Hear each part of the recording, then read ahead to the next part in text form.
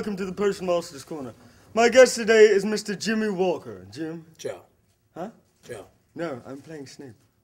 No, I'm Joe. No, you're not. So, Mr. Walker, you've received a lot of attention for your portrayal of Voldemort. He's ugly, very ugly. How do you relate to him? Strongly, very strongly. On a scale from 1 to 10, would you say you're uglier or a lot uglier than Voldemort in real life? The real life Voldemort or my Let's talk about your next character. In Me and My Dick, you are a needy, arrogant, sexually obsessed. What's your character like? The character is these are the characteristics of the character. You're playing yourself. No, that's Joey. Joey. Yeah. So, Joe Walker plays himself, whereas Joey Richter portrays a fictionalized version of himself. No, I'm a dick. Yes. No. I play a dick. You are a dick and you play a dick. So you're playing yourself in a way. Let's move on to the next question. If you had a favorite animal, would it be a duck or a chicken? A duck. So, Voldemort, was it hard to get the makeup off every night? And then when you went home and looked at yourself in the mirror, did you rub the makeup in other places?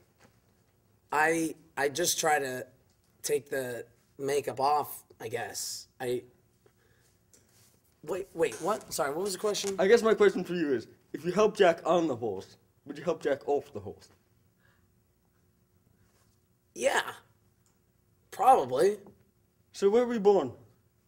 New York City? New York City. Do you live there now? No. You moved because it was too hard on you. I moved for a couple reasons. I think that there's opportunity out in Los Angeles, where I live now. And, New York's an expensive city, so... So, having moved to Los Angeles, how many TV shows have you done? None yet, but I'm... How many movies have you done? Yeah, none yet. No, that's fine. I understand. How many theater productions have you done? Would you consider yourself a success as an actor?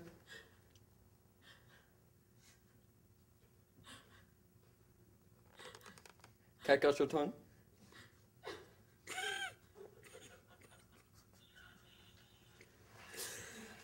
Yes.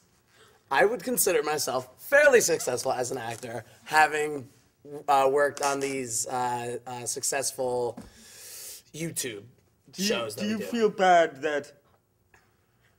Never mind. That's too mean. I like your hat. Thank you.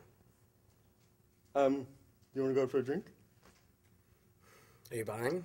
No. No. Thank you, everyone. This has been Potion Master's Corner. Please join me next time for my guest, a pterodactyl.